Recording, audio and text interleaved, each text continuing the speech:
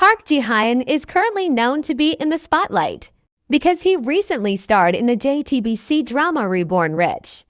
He is considered very striking even though he only plays a supporting role in the story of Song Joong-ki's character.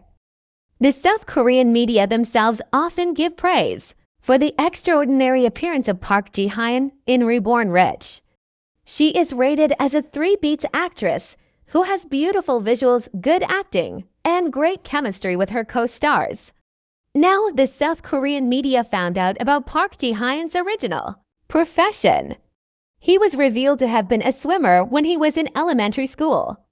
Previously, it was rumored that the beautiful actress born in 1994 was a former wrestler.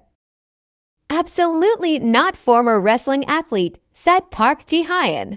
He expressed laughter at the issue. Park Ji-hyun even mentioned never setting foot on the sand used in wrestling matches. "I play sports. I was active as a swimmer in elementary school," admits one of the rising actresses who is under the auspices of a large agency, Namu Actors. Meanwhile, Park Ji-hyun is known to have appeared in 3 dramas at once this year.